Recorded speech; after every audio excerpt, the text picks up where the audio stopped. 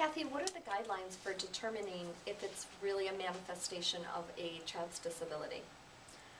IDA, which is the Individuals with Disabilities Education Act, a federal law, has specific guidelines that the school must follow when determining whether or not it's a manifestation. And I'm going to read the guidelines exactly as the federal government writes them.